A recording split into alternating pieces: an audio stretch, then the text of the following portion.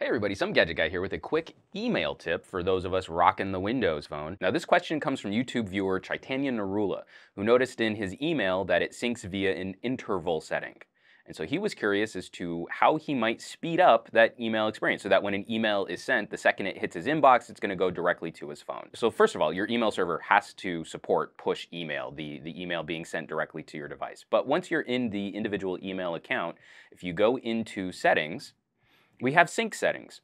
So if we tap on sync settings, we're going to get a bunch of different options for how we receive our email. And what I've noticed, especially with Windows Phone 8.1, is that they're really trying to tailor the experience to your usage. I mean, Cortana is tracking a whole bunch of information. She can start giving you traffic updates, stuff like that. For a lot of our email accounts now, we're getting the setting which is based on my usage. So throughout the day, if you're checking your email constantly in the middle of the day, it's going to start speeding up how quickly it receives email during those time periods. And then let's say, like late at night, if you're not checking your email as often, it's going to start tapering off.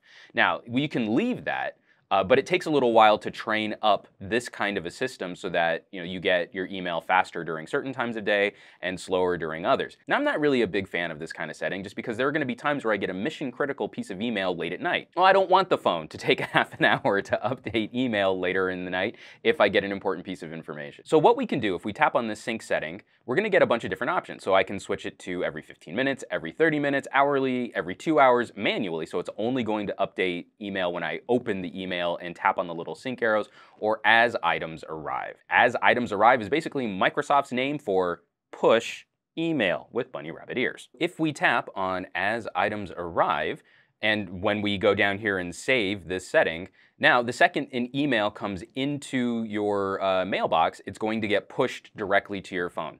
Now, if you're managing multiple email accounts, this is going to be a little bit more taxing on your battery, as it's basically a constant heartbeat to your email mail server. Whoever you get your email service from just has to make that setting available. Most email services will give you some form of IMAP. And if you get IMAP, then you likely can have push email. So even my Some Gadget Guy email address, which is through Bluehost, it's the host that I host my website on. If you go into settings and you go into sync settings, see, again, the default is based on my usage, but I'm going to say let's make that a little bit quicker as items arrive. And now any email that comes to my Some Gadget Guy email address is instantly going to get pushed down to my device. And now I'm just going to save that setting right there.